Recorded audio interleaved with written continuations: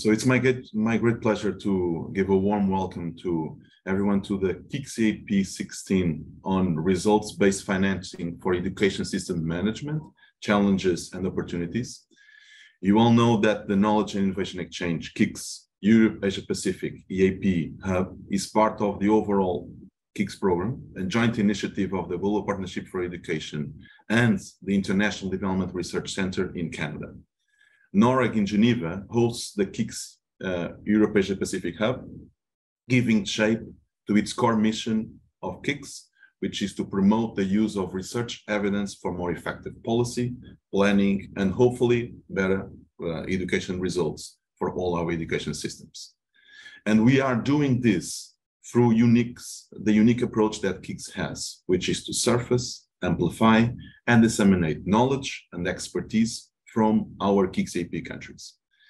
This webinar today is a step forward in our knowledge exchange agenda in a topic that is in itself an innovation.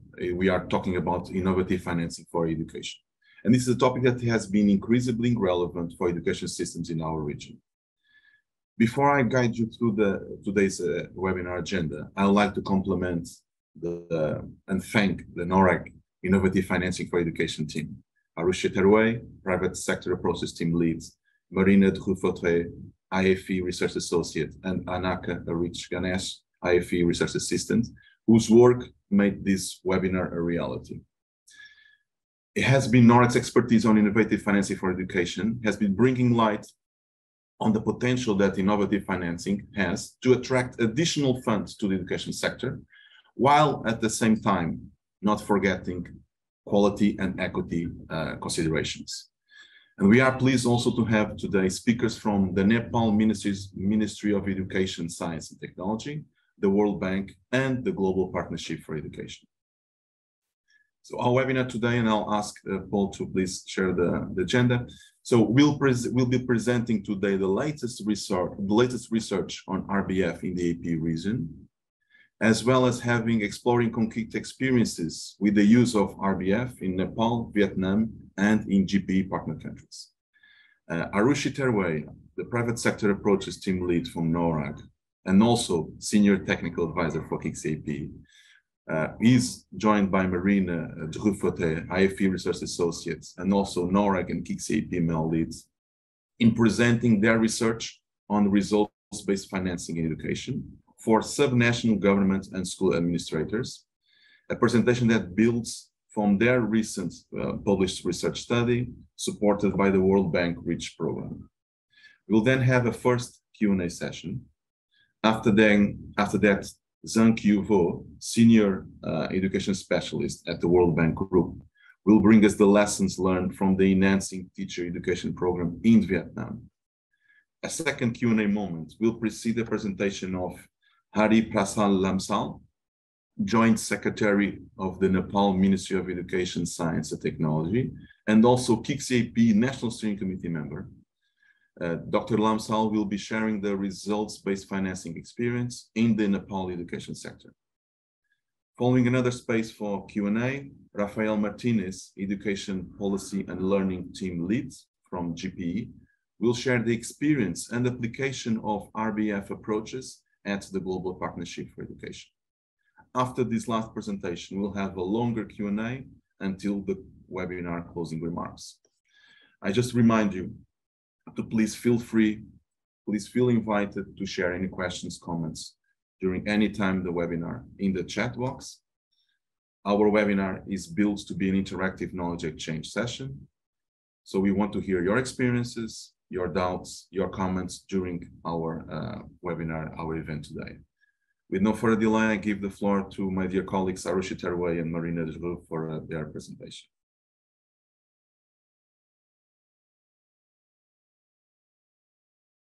Thank you, José Luis, for that introduction and walking us through the agenda for today. Good morning, everyone. I'm Arushi Terway, and I'll be presenting the research that NORAG has done with the support from the World Bank REACH project last year on results-based financing, mainly for education sector management. my colleague Annika will share the link to the full report in the chat. So please do go and read that, because we are only presenting a very short, brief overview of the entire research. And I hope you find this useful today. So innovative financing often uses results-based approaches, and that term is thrown around a lot. I want to make sure that we all are on the same page with understanding what results-based financing really is. Results-based financing is when a financing agency, whether it be a donor or the national government or any other institute that's financing education, only gives the entity that is doing the work payment after the results are achieved and are verified independently. This means the money only comes after the program has implemented and achieved some results. Often you have heard of this at the national level, where donors are giving results-based aid to countries in education, but it does happen at other levels too. You all must have heard of performance pay for teachers or school directors, which is at level 4 over here. Sorry about that. So level 4 over here, where teachers and school directors get payments as well, which is results-based, or students and households get conditional cash transfers to actually access education or improve their learning outcomes.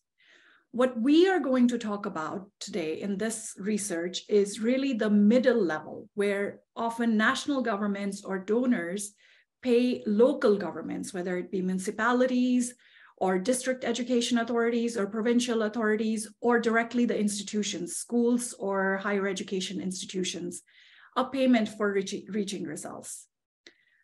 We wanted to study this area because not much work has gotten done in this area, and moreover, very little research actually exists in this on experience. So we wanted to collect all the experience that exists in this area. One thing that we did was first establish why results-based financing is meant to achieve better results and use the financing more efficiently. This is all grounded in the principal-agent theory. So the economists in the room, you will probably understand this well, but let me simplify this for everyone else. There's a principal that wants some work done, and there's an agent that will actually get the work done. So principal pays the agent to do the work. They are both self-interested parties. Principal wants to maximize the amount of work that is done. Agent wants to maximize the amount of payment that they will get. So that relationship always exists in a results-based financing approach. Then the results that are achieved have to be independently verifiable and observable by all, so that both the principal and agent agree that the results were achieved. The agent is meant to have more autonomy. The principal does not dictate how the agent reaches the results. The agent is supposed to be able to do it on their own and have that freedom to figure out how to reach the results. And then the principal pays them some kind of an incentive to actually reach the results. And if they don't, the disincentive is that they won't get any payment. How did we look at it? We did a systematic literature review where we collected about 700 documents and then found that 128 documents talked about this issue. Then we also did a review of 51 projects around the world that are implementing this type of mechanism. And then we had global surveys and key stakeholder interviews. I'm going to pass it on to Marina to explain what we found here. Thank you, Arushi. So as Arushi said, as we looked at all these different resources and also the practical initiatives of RBF at this middle level of education management, we did find some differences in theory and practice, and I'll address some of the challenges that we've seen with this difference right now. So the first of them is the existence of multiple principal-agent relationships. So while in the RBF contracts, as Arushi explained, there is an agent and a principal, well-defined, in reality, there are multiple reporting relationships at various levels of the education system. And you can see some of them in this image. So one example, while the agent is reporting to the principal, it is also responding to the needs of students. in an education system. Another example is that in many cases, the funding for the RBF contracts is originating from a donor organization who has a separate contract with the national authorities with also its sets of objectives. So in practice, what we see is that agents end up needing to respond to multiple actors who may or may not have aligned objectives. And this has the potential to weaken the overall incentives for the agent to deliver results, and also in that contract specifically. And in addition to that, another level is that the agent will need to provide incentives for its individual employees to contribute towards that desired results as well. So let me pass to the next one. And then a second challenge we found is the needs for operational funds. So if payments are only made after the achievement of results, the agent needs some capital to fund the activities, right? So we've seen that this is particularly difficult for subnational actors in the public education system, which already have recurrent expenses and low levels of unallocated funds. So in practice, in nearly half of the initiatives we studied, we've seen that a large portion of the payments is made based on commitments, agreements, or improvement plans. One example is the SINS education sector project in Pakistan, where the payments were released upon establishment of better employment conditions in schools.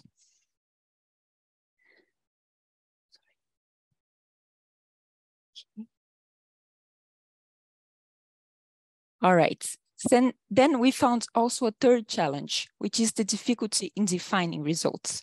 So we all know that defining results in education in general, it's very complex, but changes in learning outcomes in particular do take time to achieve, and it's often difficult to attribute them to the actions of only one actor in the education system with whom the RBF contract is established. And this difficulty means that education projects not very often use only outcome measures or use outcome measures at all.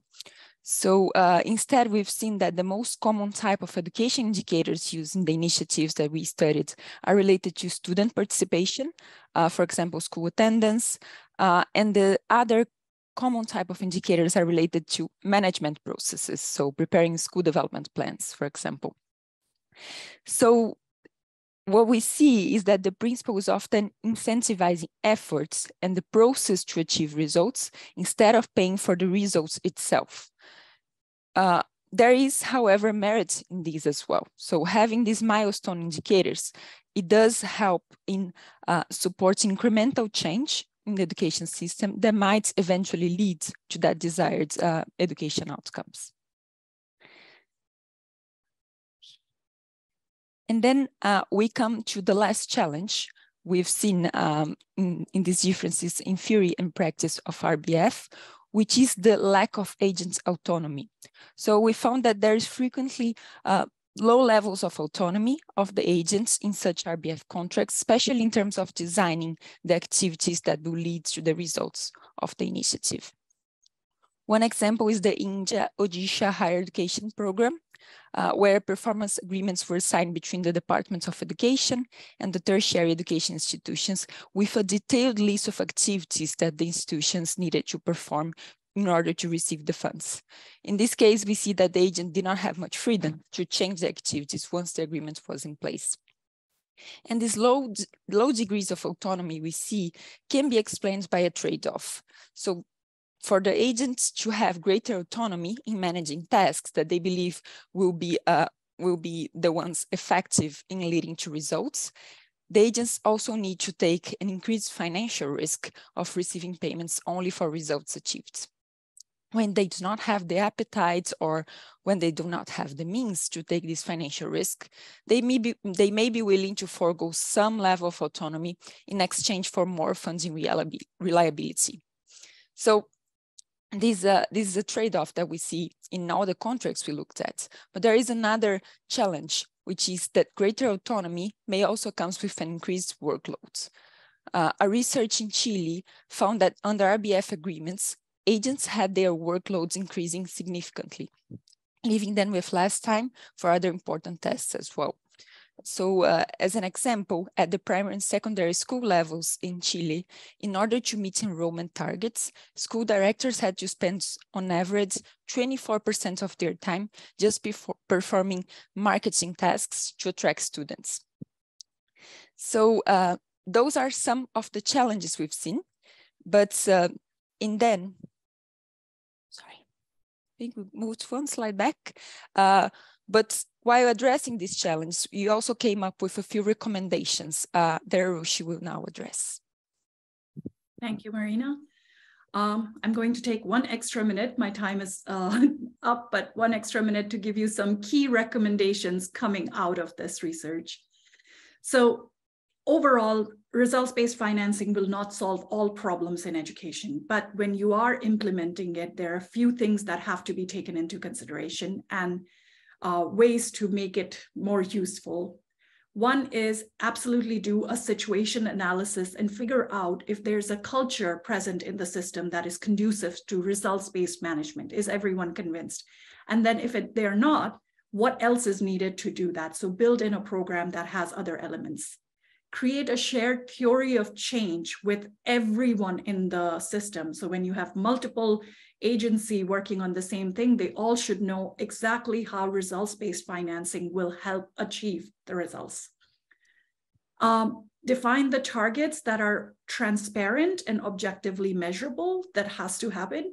And use the institutional systems within the education system to measure and verify them. So you don't have to pay extra often to an independent company that comes out and measures all of those things. Create an incentive structures for employees within the system that are both financial and non-financial. There are some examples where an award system for employees is a great motivator to achieve the results. Pay attention to capacity building and technical assistance to help everyone understand the results-based financing mechanism and results-based management on its own. And think about sustainability, whether it's about sustainability of the results, as in improved learning outcomes on its own, or you want to institutionalize the results-based financing approach within the system or not for the long term. So I will leave you just with this for today and happy to answer more questions. Thank you so much, Arushi and Marina. And I think this is a great way to set the scene for the webinar today. And we have already some questions, and it's continuing to come a lot of questions in the chat. I'll start by the first question that we receive from Cletus Chizanga, Executive Director of the Youth Care and Community Prevention Programs in Zambia. And he's asking, why is that financing education programs is often limited to NGOs? Is it not, as you may think, it is in the development countries? So he's saying donors are usually the main implementers in this kind of innovative financing and results-based financing mechanisms. If you can share your view of why it is that it's often a donor or an NGO implementing and not the governments. This is the question that Cletus was asking. Either Marina or Arushi, you like to pick the lead. I will try to tackle that to the best of my understanding. In the examples we saw, it wasn't always just donors using results-based financing approaches. There were lots of country governments also using innovative financing approaches and results-based financing within it. And it really has the flexibility on, sometimes it's for NGOs, but a lot of times what we saw was that it was local government authorities that were the agents, that they were the ones achieving the results and receiving the payments. So there's a variety of it. And if you go to the actual paper of this research, the annex has a giant table of the 51 programs that we looked at, where you can see different examples of who was the financing entity, who was the agent, and what was the actual structure for reaching the results. So please, I encourage you to take a look at the paper.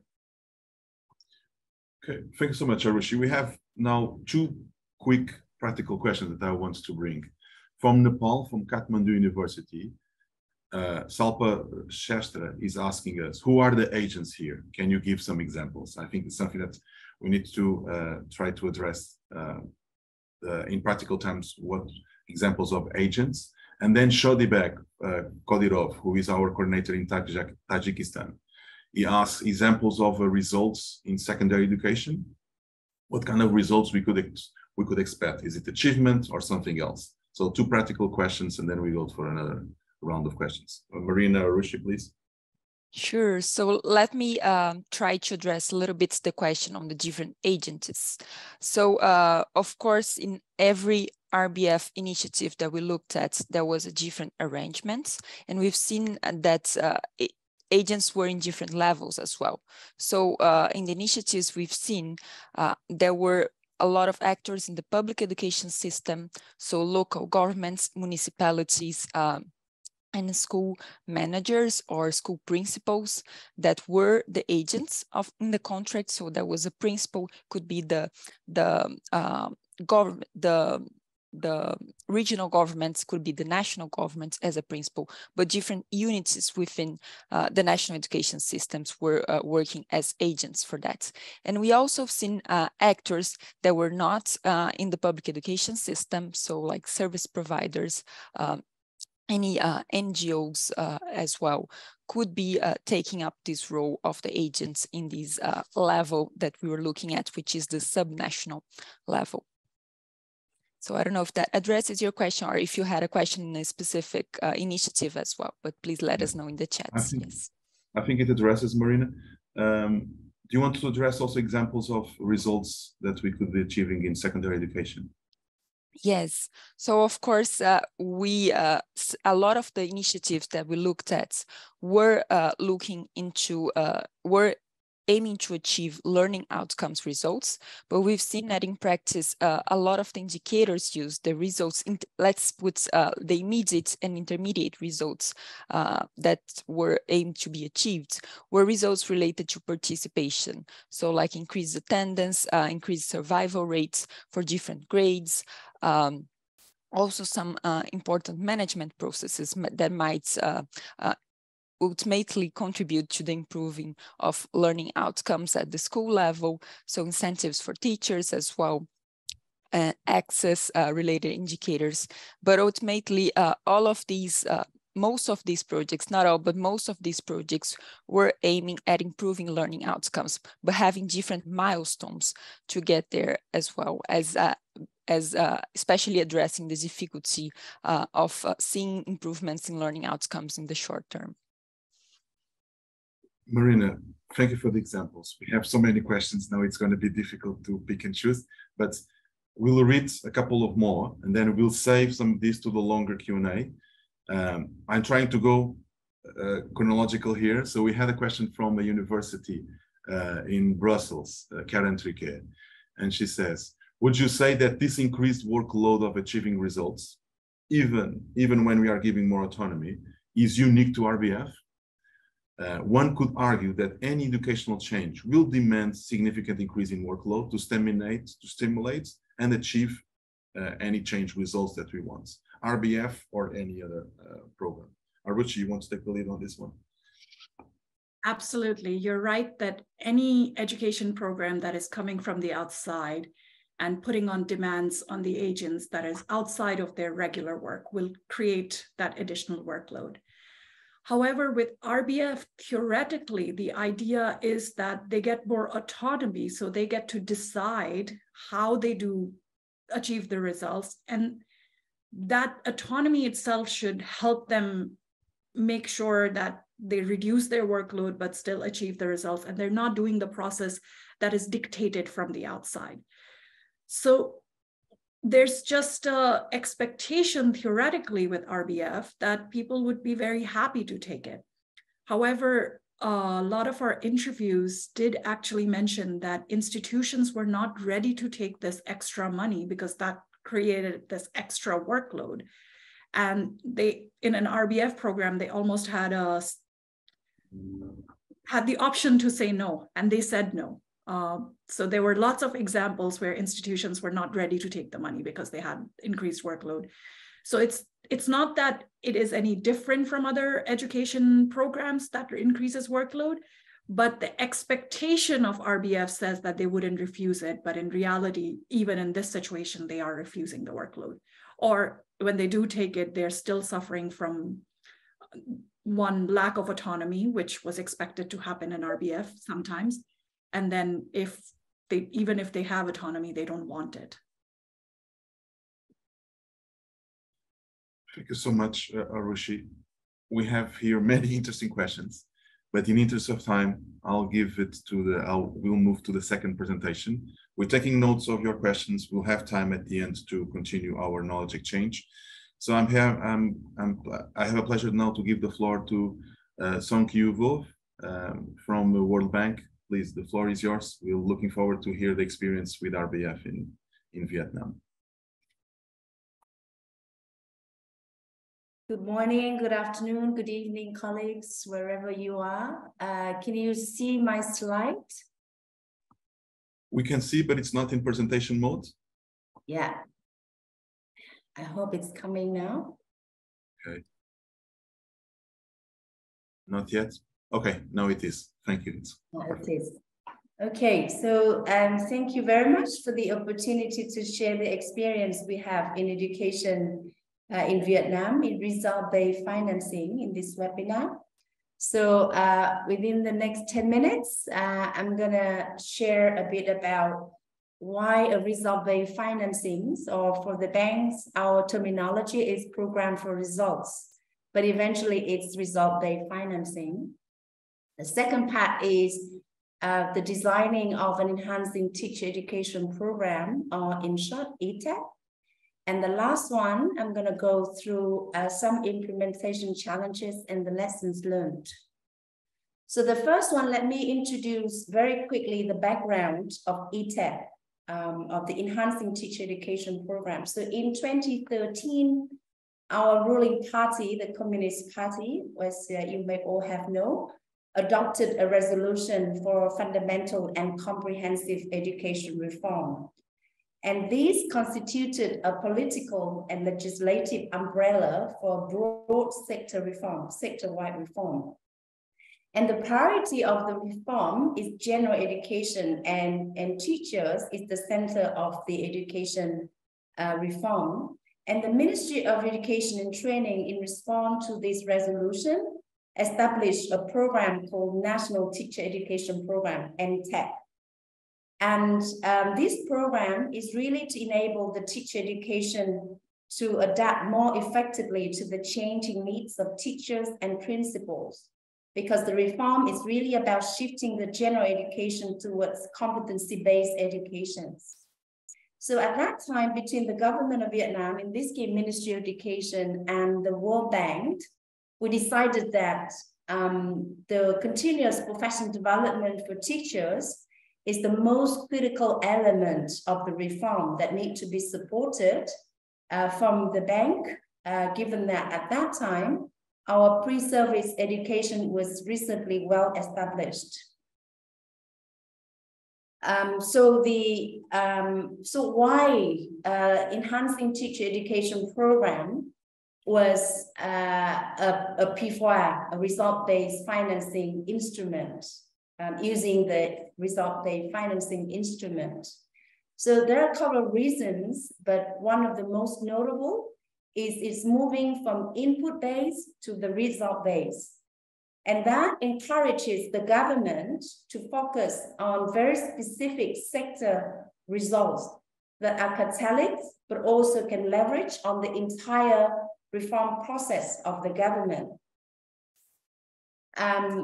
The second one is the financing instruments aim to support the implementation of the national program, and therefore the program can build on the existing fiduciary environmental social system, so it minimizes all the transactional costs for a normal project-based mechanism.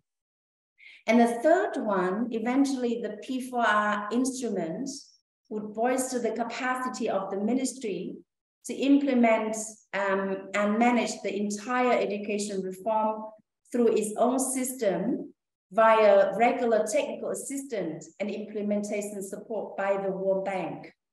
So the implementation arrangement of the program was actually embedded in the former sector structure. So the Ministry of Education and Training was responsible for the strategic management of the program, and by extension, the strengthening and institutionalization of the continuous professional development mechanism. And at the provincial level, we have 63 provinces. So at the provincial education management levels, they're responsible for undertaking the overall quality control of the CPD process, continuous professional development process for teachers. And at the institution level, here we have teacher training universities selected to be responsible for the implementations of the CPD improvement that is envisaged by the national program.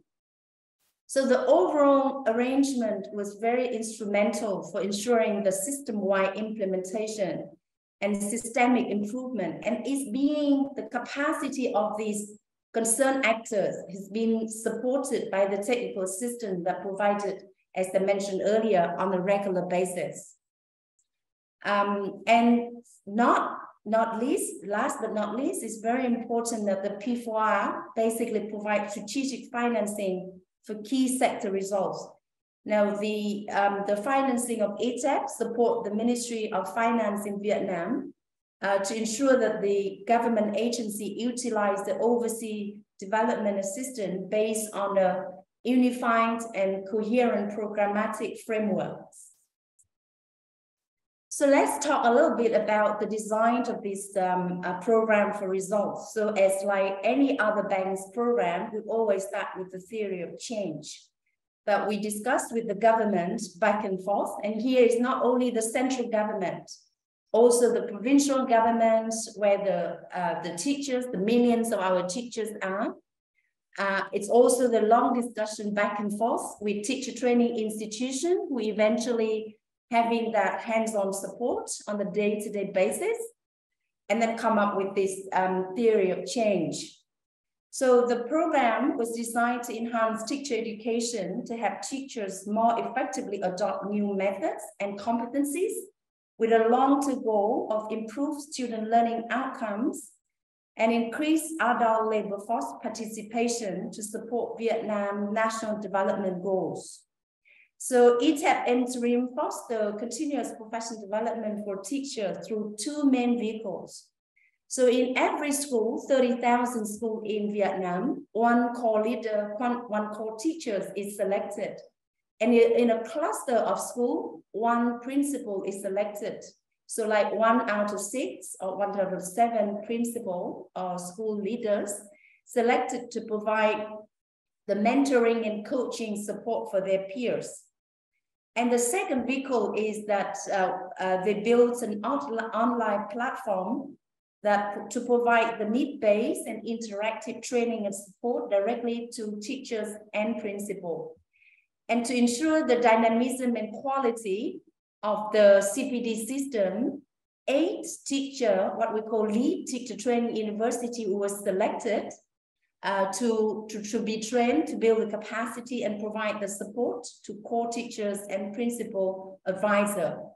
They also developed the online services and applications and have developed the needs assessment system.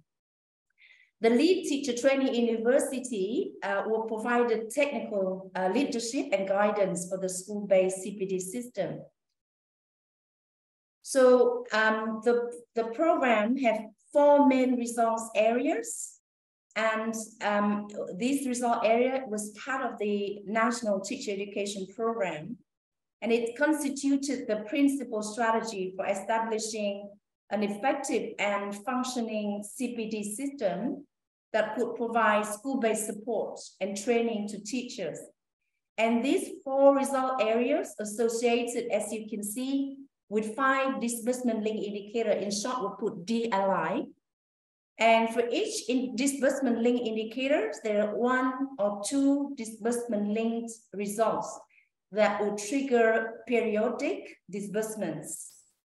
So for the sake of the timing, I will only focus on result area 1 and DLI 1. So in the first results area, which is the improve, as you can see, is improved capacity of the Lead Teacher Training University, LTTU, and Central Teacher Management Units, which is the provincial Department of Education, to enhance teacher and principal education effectiveness.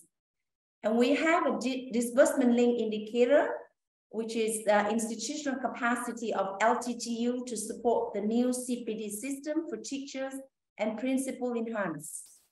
So eventually this disbursement link indicator, let me show you, has been allocated most funds. It's 28% of the total fund of the $98 million loan from the bank.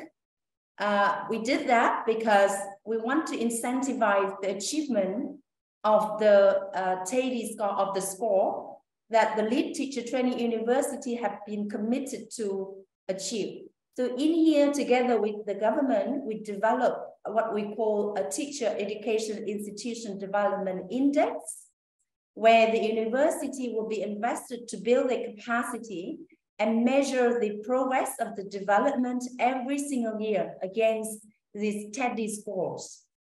And they, at the beginning of the program, the 8 teacher training institutions have to sign a performance contracts or performance agreements with the Ministry of Education and Training, indicating or committing the targets that they're going to deliver during this program.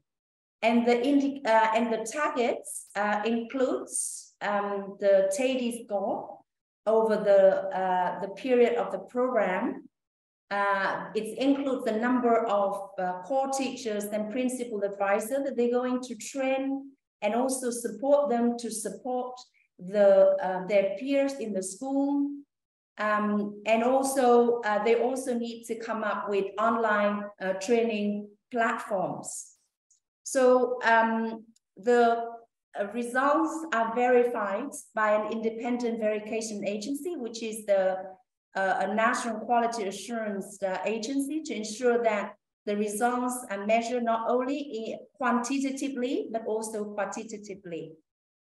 So I receive a sign from Arushi that my time is up. So let me take an additional 1 minute to share the challenges when implementing the P4R. So there's many challenges, because this is the first time that Vietnam Ministry of Education implemented a result-based financing operations. Before, they all very much relied on the bank technical system for the prior review. Now they eventually have to do it themselves, and really exposing the risks of not being reimbursed if the results are not achieved according to the agreement that they signed with the Ministry of Education. The second one is the verification protocol. Took very long time to develop, because it needs to include the quality measure as well as the quantity measure, as I mentioned to you earlier. And the final challenge, which is very big also, is that the disbursement link results have to be adjusted twice during the implementation, because there was a big take up in using the education technology from private sector to support the government in putting in place a learning management system and teaching education management information system. So the government shift to relying on the private sector to provide that services instead of doing it themselves. So the challenge is caused that then the DLR have to modify and adjust it accordingly. So with that, we have a few lessons learned. I have to say it overlaps with what Arushi last slide. So the first one is that we really need to pay a lot of attention and dedicate a lot of time to ensure the relevance of the disbursement link indicators. It should be clearly defined with including the amount allocated, the scalability, the disbursement calculation formula. But the protocol to verify achievement have to have clear data source, verification procedures, and we also need to be very reasonable about the expected achievement, as well as it needs to closely align with the result framework. The second lesson is that the performance contracts that the university gone with the ministry are very critical, because it's hold the institution, even though it gives a lot of autonomy for the university to deliver on the results, it's also held them accountable for the quality of the result they deliver. And that is very well received by the university and the ministry in Vietnam, because eventually it motivates the university to ensure the internal quality assurance system always being exercised to ensure the quality of the results. And finally, the technical assistance and regular support will always have to be in place. So we ended up having the ETEP program is one of the 7 lending operations in the bank. Over the last 9 years, is the only operations that completed on time and successfully. Thank you very much for paying attention, and I'm around for taking any questions. And thank you, Arushi, for giving me additional time. It's perfectly fine. It's so important that we don't want you to stop. We want to hear and learn from your experience. We have interesting questions in the chat, and I want to start here by a question that we received from Kathmandu University, Salpa Shrestha, and asking what were the verifiable indicators to measure the effectiveness of the training? Was inclusiveness taken into consideration while designing the indicators for the output outcome? This is the first question we have. Yes. Thank you so much for the questions. So for the training, there's a lot of quality indicators, as I mentioned to you earlier in the presentations.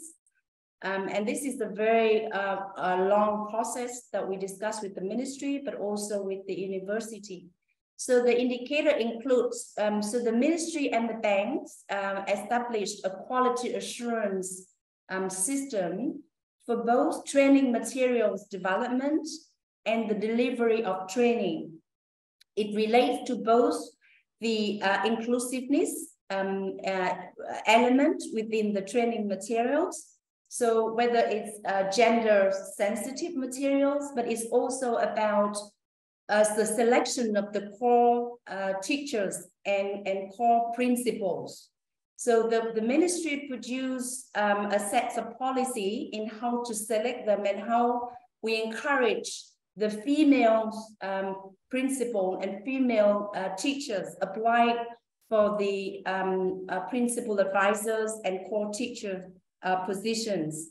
So the effectiveness of the training also measured by the completions of the, not only by the completions of the assignment, and the assignment is at the end of the training, they have to produce a coaching and mentoring plan.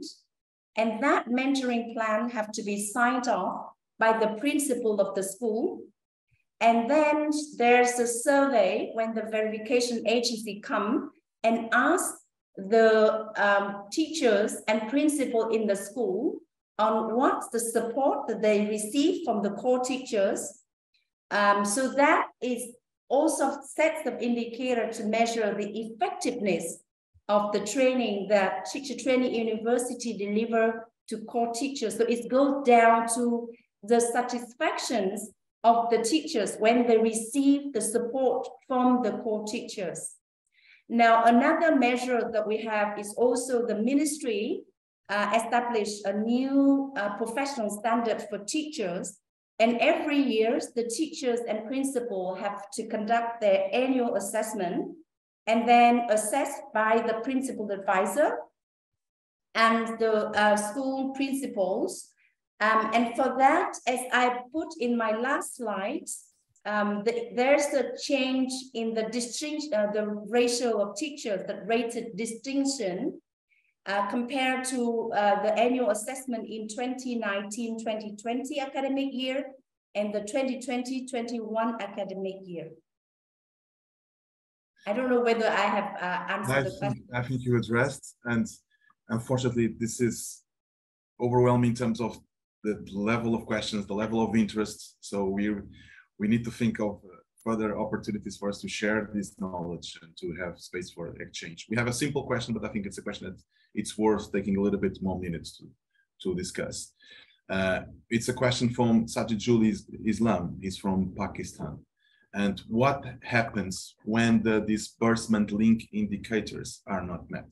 This is the question that he asks. Thank you. So eventually the projects, it's excellent questions. So I mentioned to you that 8 teacher training university signed performance agreement with the ministry. And in the 3rd year of the program implementation, 2 of them have to be out of this program. So only 6 continue to go because 2 of them didn't deliver on the expected results.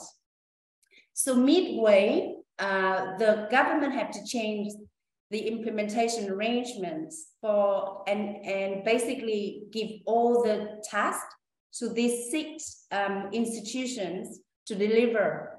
And the program eventually, given that because we're working alongside with them and providing regular implementation support, we agree with each other to restructure and adjusting the disbursement link indicators to expand the implementation time of the DLI.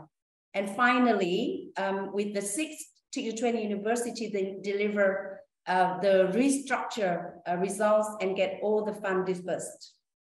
But it happens in other programs where we do have the funds canceled from the total amount when DLI are not met. Thank you so much, Zong, for your presentation, for coming in and sharing your experience.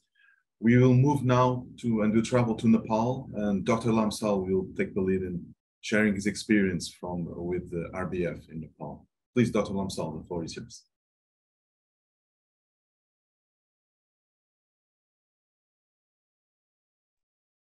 Sorry. Yeah, thank you. I was muted earlier. Now it's okay. Will you allow me to share my screen? You'll have rights quite shortly if you don't have it. Yeah. Yes. Yes. Thank you. Thank you very much. I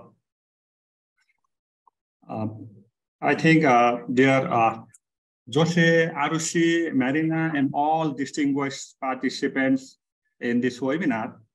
I'm from Nepal. I'm especially sharing the result-based financing in education sector. Earlier, it was in education sector because of time limit. I tend to focus my presentation, especially in education, school education. The first thing, I will not repeat the things which already shared. And I have in my slide, I have how do we understood the result-based financing, and then what modalities are there. And I will share my experiences, practices from the 2 projects where government and development partners are jointly financed. I mean, the education needs resources, education requires resources. The concern is that whether the allocated resources been able to produce or not the intended result. There is always question about the results. So earlier it was input-based financing. Then along the time and Nepal Education Ministry has also used the result-based financing, means DP's support will be achieved once we deliver the agreed result. If we do have such results, then we can get the fund disbursed from the DPs. So the question is that whether that concept is only applicable to DP's funding or no, government funding can also be used. We can also use result-based financing in government funding. I mean, the simple notion is that first deliver the results, then get the fund. I mean, any implementing agency, government can use that modality. I mean, there are different tools used by World Bank, investment project financing, of course, in Asian Development Bank as well, development policy financing, and program for results. I will only talk about the program for results in the case of Nepal. In program for result is shared by earlier presenter. I mean, we need the results. Then how do we verify that results? The terminology of disbursement link indicator is being used. I mean, they are simply an indicator. Once we achieve the results given on that indicator, we will get the fund. That's the principle. Then we have 2 projects: school sector development plan, which was indeed in the this last July. Then now we do have school education sector plan. Both the plan are continuation. SCSP is the continuation of SSDP, and both are the jointly funded by government and development partners. I mean, what are the objectives or key focus in school education? This equity, efficiency, quality, governance, management, and resilience. And we use the tool of joint financing arrangement, joint financing agreement between the DPs, development partners, and government. We do have bilateral agreements. In addition to that bilateral agreement, we do have joint financing agreement.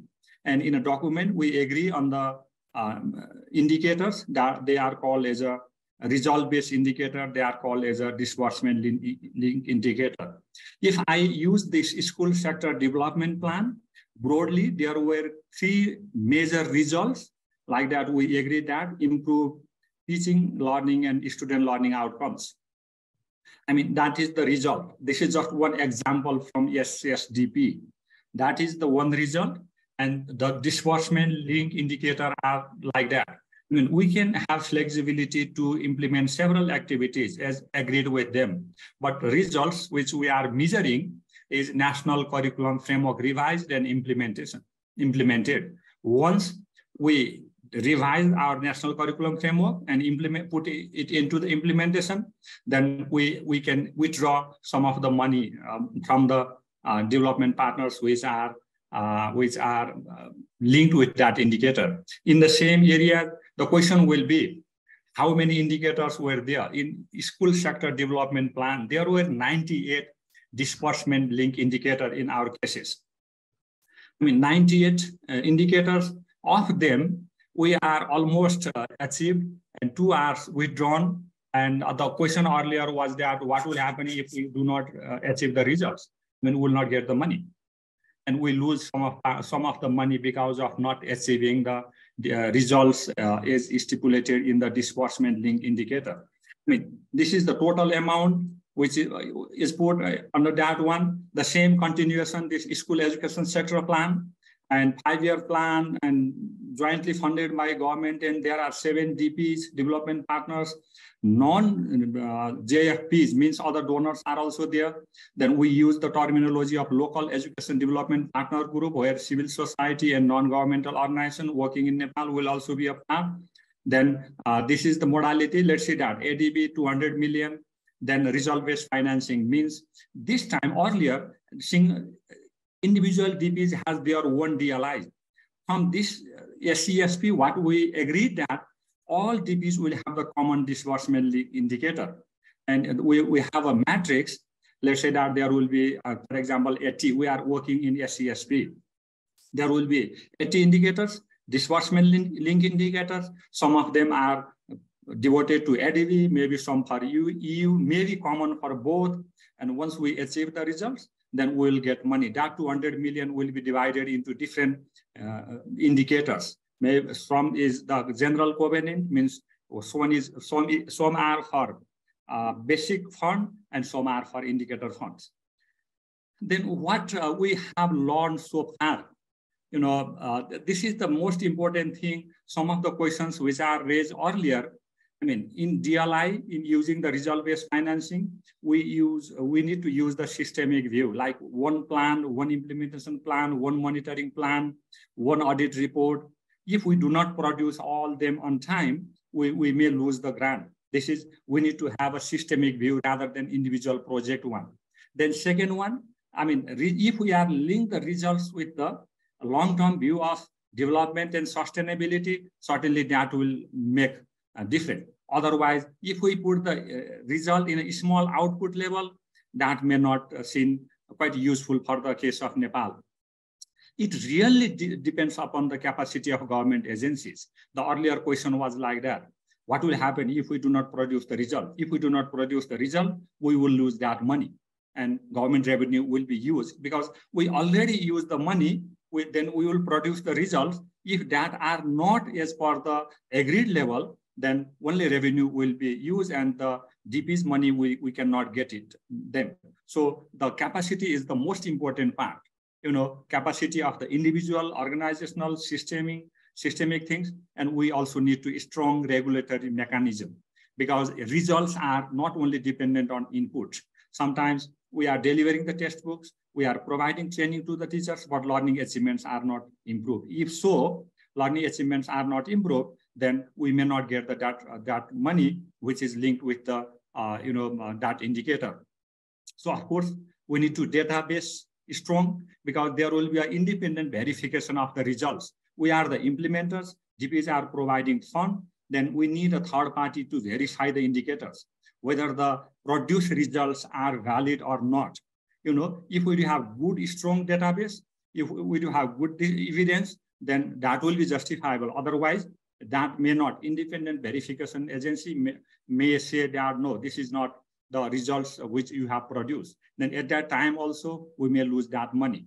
So, this is, if we do not have capacity, if we do not have dedicated staff for the project and program implementation, it will be very difficult to achieve that result, to communicate with the DPs, to prepare the documents and all these things. We are working at the federal condition.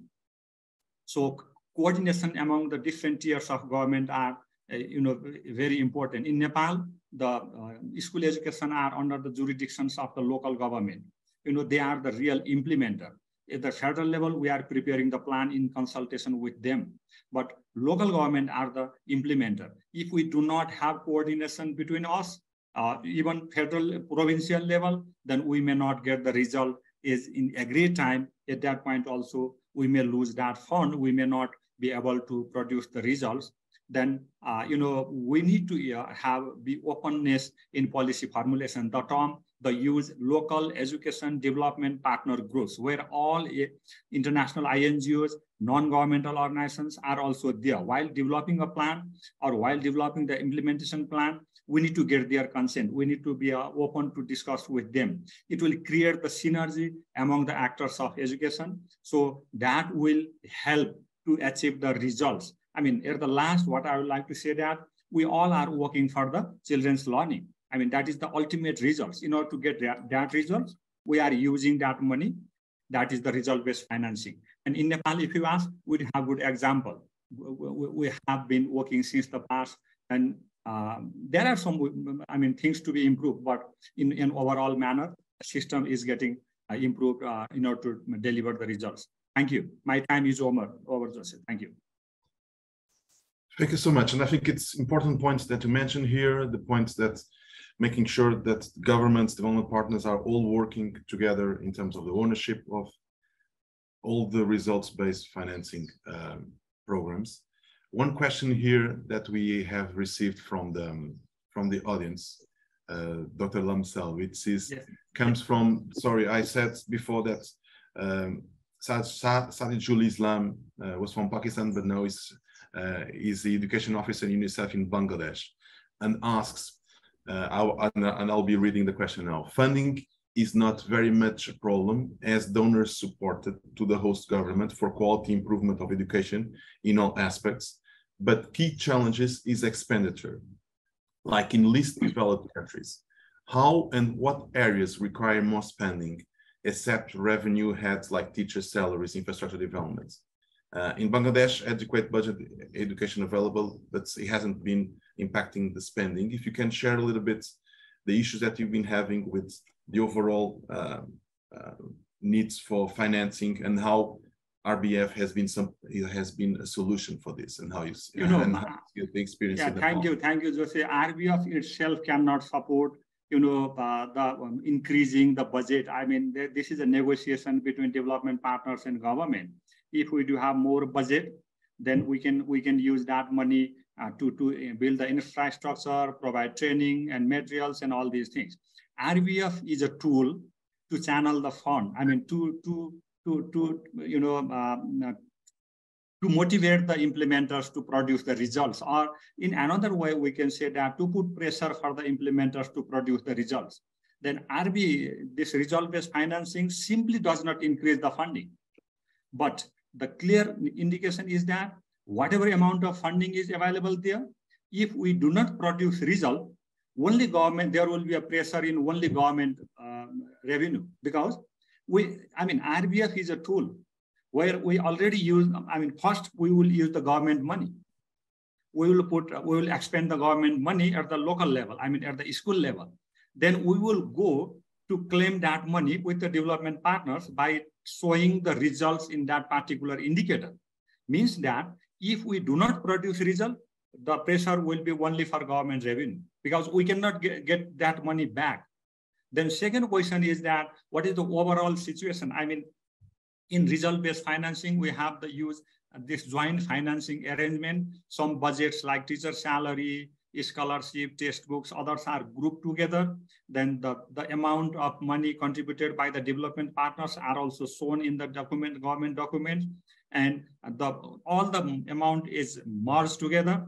Then we will put into the implementation. Of course, the sources of budget will be there. For the teacher salary, we cannot use the donor money. For the teacher salary, we use the government resources. For the textbook distribution, we are using the donor money. Like this way, we need to differentiate there.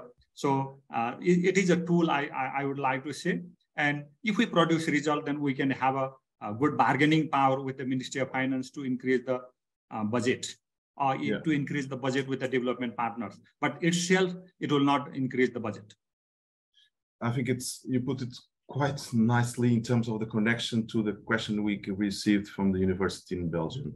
And the question is quite extensive, but I'll try to focus on the key points. And the question that Karen Trickett has included in the chat is how can the Program for Results approach account for results in the long term in our partner countries? We talked about the funding needs and the government's responsibility as well. If you see from your implementation perspective in Nepal, there is in a way to take into account the educational change cycle, so the longer term indicators that you aim to achieve. So, for example, linked to your presentation, the improved learning outcomes over time and teaching approaches, system strengthening. If you see that this is possible, and then a second part of the question is this a limitation for Program for Results approach? I think I have seen this current question to everyone. Whether it will have a long-term sustainable development or not, it depends on the types of result you are agreeing with the development partners. If you agree on result like number of classrooms to be constructed, that is the output level indicators. So once the school buildings are constructed, you will get that money. But if you agree on that, learning achievement will be increased by this number, or teacher training by this number, or social audit in place. If you agree on such indicators, such results, then certainly it will help to the long-term development of the education system. Result-based financing itself is a tool, but it depends on the types and nature of indicators or result we agreed before the implementation starts. Like, let's say that one example I would like to say, we have in ADB, we have one indicator like that. Social audit mechanism and social audit disclosure at the school level will be taken place. Guideline development is needed there.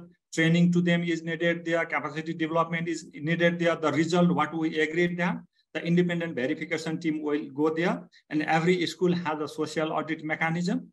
They will sit together, they will produce result, and they will display it.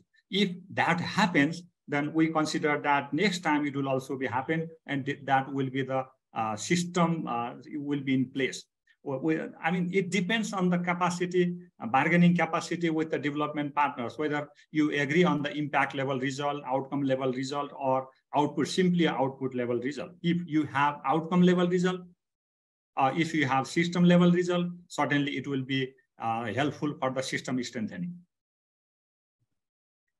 Thank you, Dr. Lamsel. Sorry, I think José Luis is having some technical difficulties, so I will take over. Dr. Lamsel, you made a very good point on how important it is to agree on what the results should be with all the stakeholders before embarking on a results-based financing program. Thank you very much.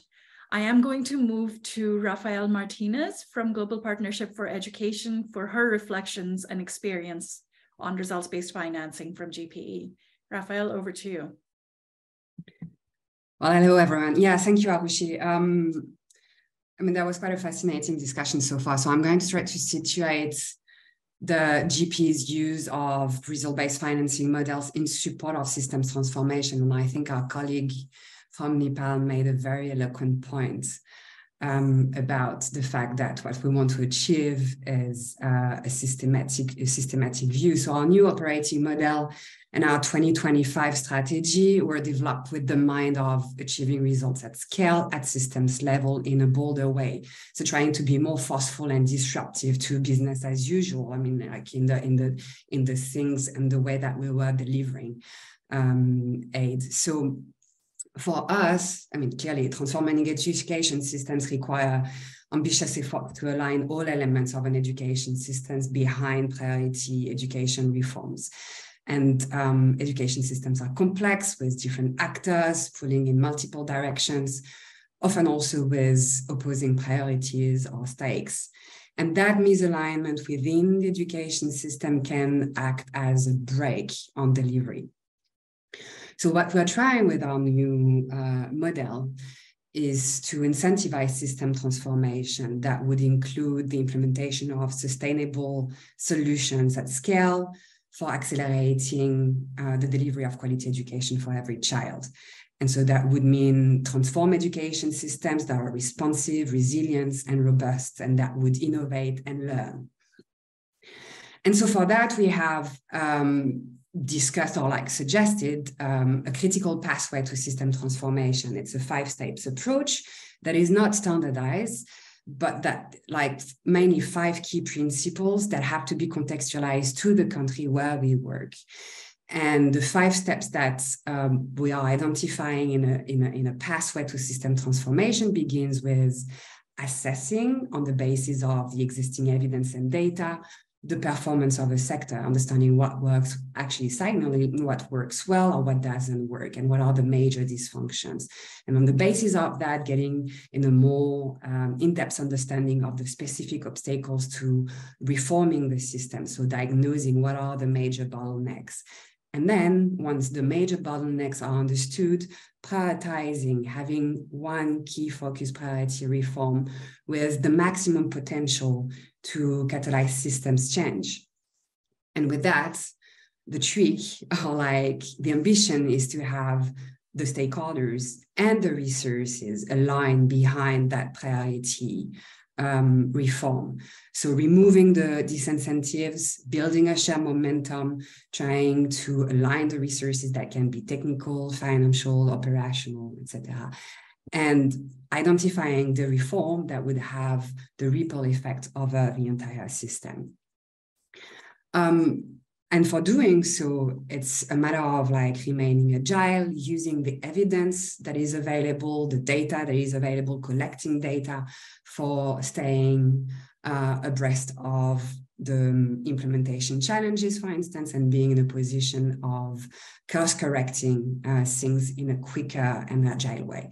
And I guess if I'm spending just a bit of time for describing that critical pathway to system transformation, the way that the GP model operates, it's because it does resonate with practices that we believe RBF integrators support. So let's say, for instance, what I was discussing about bringing evidence and data central to implementation, aligning actors. I mean, those are things that our presenters discussed a lot in the first presentations.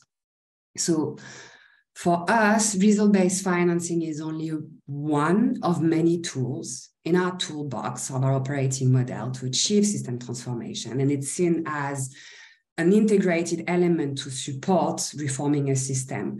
So it's not designed or thought as a standalone intervention, but it's a modality that is embedded in a broader reform agenda that would pertain to other dimensions of a system. And so really, and I'm going to insist on that a lot, the key points of our model, but also the use of the RBF modality, is to leverage more results, catalyzing more results than the one that we are directly financing, that are directly linked to our financing, to our disbursement. We had a former model, a component, a result-based financing component that we call the variable parts. And the ambition was similar. It was about selecting a strategy in an education sector plan and related indicators to achieve sector-level results, where we would be putting a price tag. I mean, when I'm saying we, it's actually all of the process is always led by the government in consultation with the education stakeholders at country level, but where indicators would be linked to disbursements. But it was disconnected from the grant that we would be directly financing. So it was an additional element. We had the grant, and then we had that variable part that would be selecting sector-level indicators in the education sector plan. And it could be completely disconnected from the grant that we were financing to be a little bit more tangible.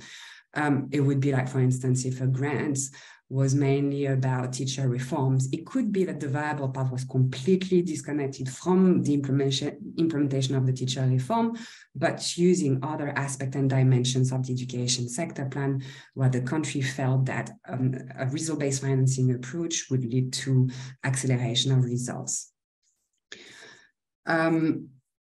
So we recently conducted a very rapid review of 8 of the grants in the countries where there's been an implementation of that variable part. And we've seen results, we've seen positive results. And just to, state a few, like for instance, reduction in out-of-school children in Cambodia and Nepal, an increase of the number of qualified teachers in deprived area that would be seen in Benin, Liberia, Madagascar, and also internal efficiency improvements in disadvantaged areas and districts, Zimbabwe, Cote d'Ivoire, and Cambodia. Because those were the 3 areas where we wanted the strategies to be selected, and that was in efficiency, equity, and learning. So we've seen results, but we observe results, but we can't attribute them to the RBF modality per se. And as I was trying to get my thoughts organized for that webinar, I was thinking that it would actually be a good area for further investigation to see the comparative merits of using an RBF approach compared to more traditional ways of doing things. And I'm not saying that we should have a counterfactual with very rigorous RCT-driven impact evaluations or anything like that, but really seeing in comparison to more traditional ways of delivering aids and trying to implement programs, maybe buying into implementation science and getting to understand a little bit better what is the motivation of actors that would be sensitive to incentives and not only financial. But I'm going to get back to that. So that's just a question that I'm putting to the community.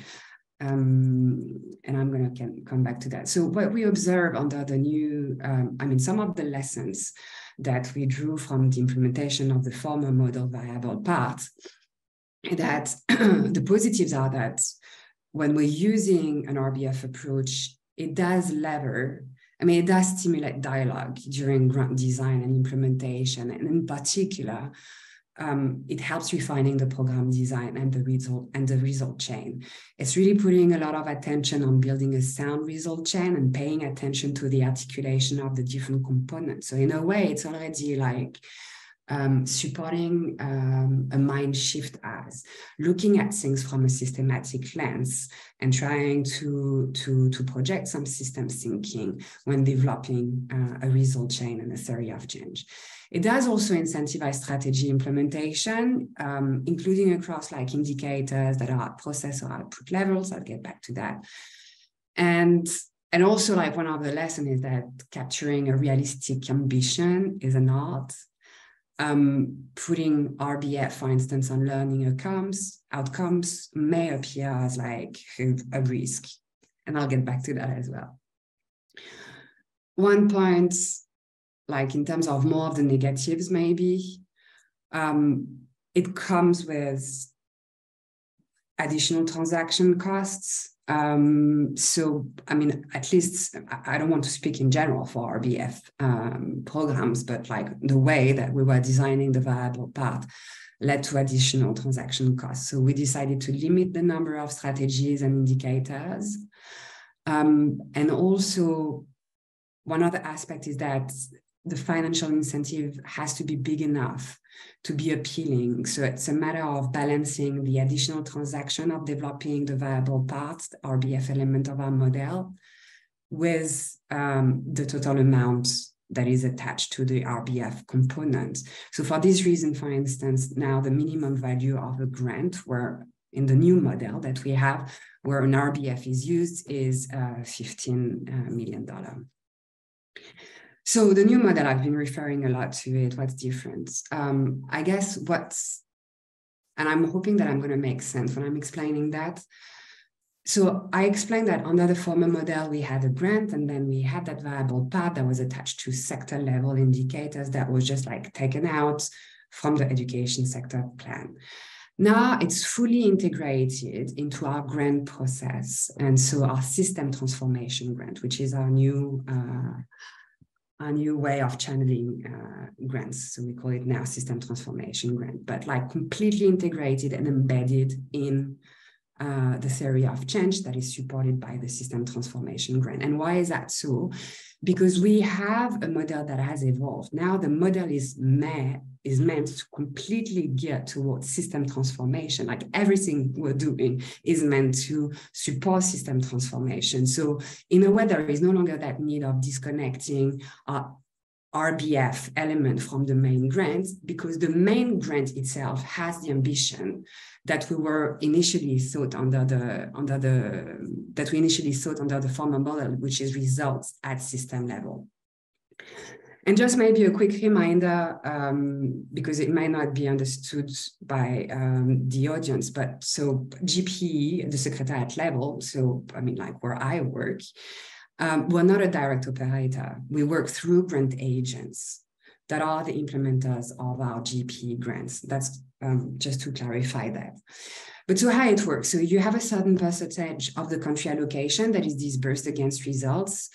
There is actually also a top-up mechanism that maximizes a country allocation, and that is also linked to results, but I will not discuss this aspect of the model here, although one could claim that it's an RBF modality as well. But what I'm discussing here is the new version of the variable part. So the country decides on a number of indicators. When the targets are met in an objectively verified way, the percentage of the allocation is disbursed to a country as additional financing to the initial allocation and the ongoing system transformation grant that is being implemented, or it could also be an additional program with a new grant agent, for instance.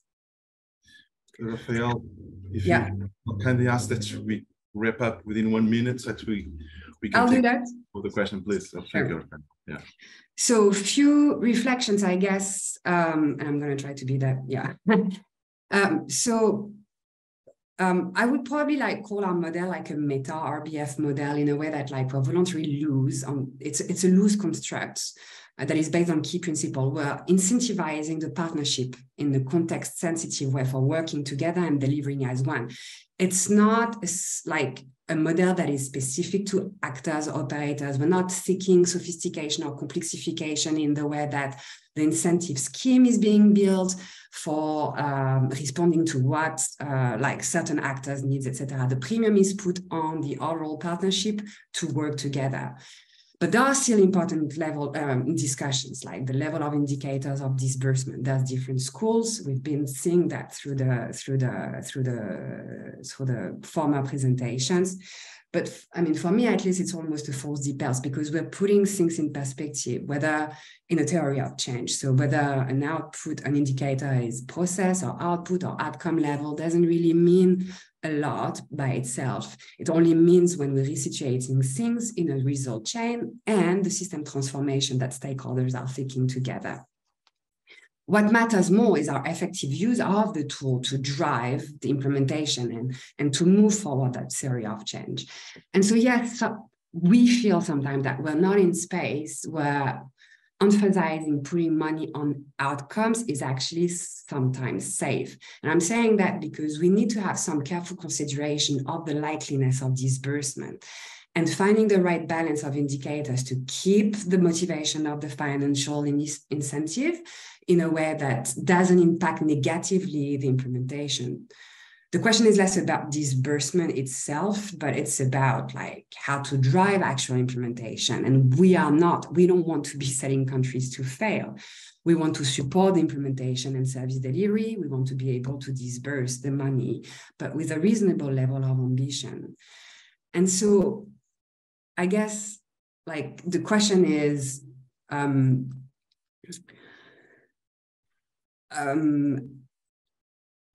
like what education challenges are better addressed through RBF? And I'm asking that question because we know that, for instance, and it's in relation to the point that I was making before, if we're putting RBF on learning outcome targets, we know that it's not going to magically lead to improved learning outcomes. So for instance, you take that my French is poor, and if you promise me $1 million, and that like I would reach a fluency level in French by next week, we all know that that target is impossible to reach. And even if you promise me 20 million, it's not going to happen. And even if you give me 3 years to get fluent in French, it's not gonna happen. So I guess what I'm trying to say here is that we don't want to lower the level of ambition, but we need to find the right challenges that would be incentivized with an RBF mechanism. And one thing, just a word of conclusion, because I think also the colleague from NICPAL was reflecting on that eloquently. I guess now that we have the RBF element completely integrated into our system transformation grant, and that's also in relation with the discussion on the level of ambition that we want to have through our indicators, one risk is that that could lead to some like projectizing things, being satisfied with buying direct intermediary results, for instance. And if we would be doing so, then we would just become a supply payment model, like, for instance, like disbursing against that number of schools being constructed. But that would be defeating the purpose, that is like placing the dialogue and the premium on systems level results and developing, nurturing that systemic view and systems lens. And I'm stopping here. Thank you. Raphael, thank you so much for your presentation, for giving us the perspective that GP and the depth of knowledge that you have from the implementation in all of our GP countries. And you already responded one of the questions we had, which was exactly on the risks of RBF. One of the questions from our audience. We have here, I think it's a sort of a compliment from Bangladesh as well, where it's there is a thank you note for GP support with the Rohingya camps in Bangladesh, for the way that you have been able to set up GP's assistance and the GP funds for achieving the expected results in a flexible way. And the comment here is from Sadijul Islam, is that it is essential to spell out the output level results, which will in turn lead to achievable outcome results. If you could comment. So it is essential to spell out the output level, the ones that are more in our control sphere, which will in turn lead to the achieved outcome results. Yeah. I mean, it's interesting. Like I said, there's plenty of opinions on the matter, even internally in GP. Yeah. I guess, I mean, our model is country driven. So it's really up to the stakeholders around the policy dialogue table to agree. I guess what we want to incentivize is that long-term view, what we want to achieve together, what is the systems level results that we want to see happening. And then if we have that in mind, developing a theory of change that is sufficiently sound, articulated, based on evidence of what works, what doesn't work, from former implementation, for instance, etc. And then finding, again, like I'm saying, it's not a science, it's an art. It's a policy dialogue. I think it's quite critical, actually. It's also a policy dialogue, gauging the appetite around the table of the different actors. And maybe I should have explained that a little bit more, but the GP model itself is a multi-stakeholder model. So we want to have all of the type of operators around the table, and we want them to be discussing together. And throughout that dialogue, maybe identifying what are the pain points or the key points that would actually work well with financial incentives. And again, like, I'm not sure whether we need to get into so much details about that discussion. What is the level of indicators, process output, outcome? Because eventually it's all relative, right? Like in a given theory of change, depending on what you want to achieve, one indicator in a given context will be output when it's going to be outcome in another context and in another theory of change. So I'm not sure whether that matters so much. What matters is definitely not a good level of ambition. So it's still a stretch. It motivates actors to do things maybe differently and to get better at things that we're doing. But that is not like so unrealistic that the disbursement may just fail, because this is really not what we want to have eventually. We want the money to go to the country to support further implementation. Thank you so much, Raphael.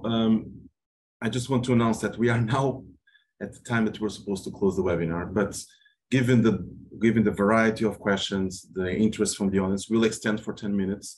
And now I will be asking that all speakers are free to come in for the questions that now we are starting to pick up from before, and also the question now. Of course, Raphael, please also you take the lead in some of the questions you think are relevant to you. There's a question here that just came from Salpa Reshta from Kathmandu University in Nepal, which I think it's an important question that we should address, is should capacity developments of the implementing partner be at the core of RBF, or is that an option? So I open up for Raphael, Arushi, Marina, and all the other speakers here in the room to address this question. Yeah, so I should, yeah, yes. Now it's all speakers, yes. Okay. Absolutely, but I don't think that's specific to RBF, if you ask me. So yeah, absolutely. I think it's a matter of like developing the capacity. So like any aid-based financing is actually sustainable in a medium term and longer term. And so yeah, very short answer, central, but to absolutely any aid investments, I guess. If I may also join Raphael on that, I completely agree. And in the different 51 initiatives that we looked at, we've seen that a lot of them had a capacity development, capacity strengthening element to it. Even if it's separate from the RBF agreements, it is part of the same program. So we've seen that while there are payments coming after the delivery of results, there are many inputs and supports that is being included in the design of these programs for those results to be achieved, and for the implementing agents to be able to keep improving and delivering the agreed results. I can comment. Eventually for Vietnam, the very first indicator is to measure the capacity building of the implementing agency. Thank you.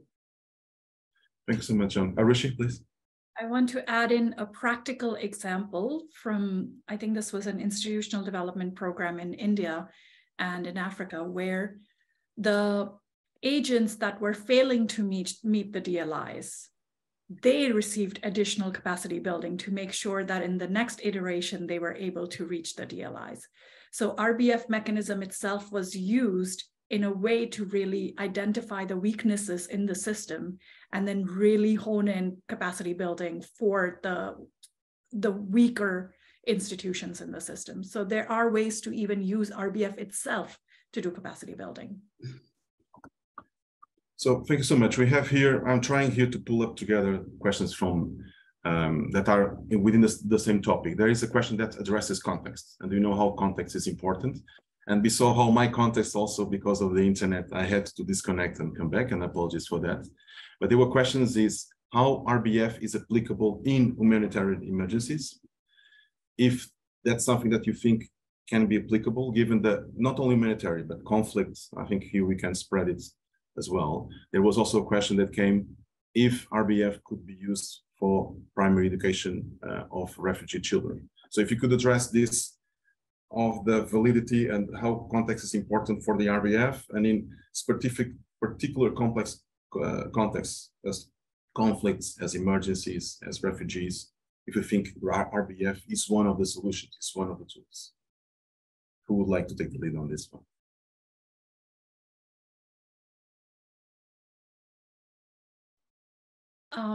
In the programs that we looked at, unfortunately, we did not find very specific programs on RBF in cases of emergencies. But Rafael, maybe you have some more experience with GPE giving funding in the fragile states, and if any RBF has been tried there. It is more complex in situation and emergencies because monitoring the results in those situations is a lot harder. The availability of data is a lot harder. Would you have any examples, Rafael? Well, not necessarily, also because I'm not sure whether, we work, of course, at the nexus of like emergency and development, but our investment are developments, clearly developments. So I guess we have fragile contexts. I'm not sure whether it's an answer, but with the new model, for instance, we've been waived a number of countries that are facing fragile contexts for applying the RBF element of our model. So I guess I'm answering the question in a way. Like when there is too much elements of fragility, we think that it's risky. And so we're not pushing for RBF. But it could be contradicted by some research. So, for the moment, that's the approach that we're taking, and we're very much open to evidence anyways. Although I should say that we have that top-up mechanism in the new format, the new model, but it's just like so... Yeah, it would be a hard discussion to have right now in 1 minute. So let's keep it for next time. Okay, if no other speaker wants to come in now, I want to connect here two questions that came on sometimes the unintended impacts some of our initiatives in education sometimes take. And there was a question earlier from Nigeria, from Osai, and also a question from our colleague in NORAG, Mathilde. And the question is exactly, are there perverse incentives generated? You have examples of RBF creating perverse examples. How could you try to design RBF so that it's preventing this from happening? And Osai was also mentioning exactly this in Nigeria, where there were wrong behaviors, where the teachers were going and helping the students to reach their scoring levels in a specific exam. So if you could address how, when you are designing the RBF programs, you can try to minimize any perverse incentives that can always happen in any initiative that we have in education. So who would like to bring their thoughts on this one? Yeah, I can start with that one. So one design elements that we've seen in several RBF initiatives that we look at is the existence of an independent verification units. And that we've seen it taking different forms as well. So in a lot of donor-funded programs, it's an external evaluator that is coming in to ensure more accountability in how results are monitored and reported. But we've seen also in other contexts, in national contexts, that these independent evaluation role can be played by national institutions as well. So it is important that these national institutions are also empowered to play that role and can create these trust relationship within the country as well.